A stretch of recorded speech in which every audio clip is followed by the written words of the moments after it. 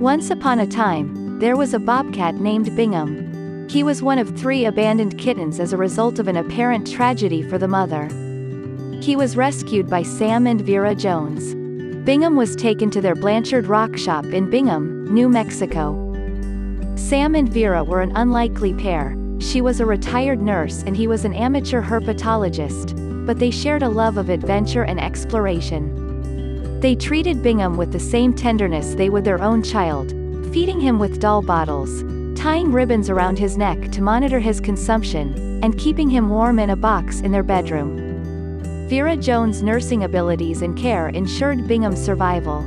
He became a part of Gwen's family when he was still very young, and when Gwen visited from California, she instantly fell in love with Bingham. She begged her parents to allow her to bring Bingham, and to her surprise, they agreed.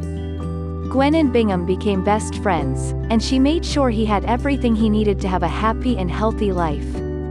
She even obtained a special permit and constructed a large outdoor enclosure in her backyard for him. Bingham played with Gwen's other pets, Sugar and Jack, and spent very little time in the outdoor facility.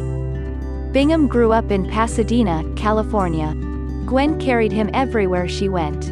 He was a much-loved pet who brought joy to everyone who met him. And yes, he was very popular. The story of Bingham the Bobcat is one of love, adventure, and a treasure that Gwen and her family will remember for the rest of their lives. Join Gwen and Bingham on an adventure filled with love, friendship, and adventure.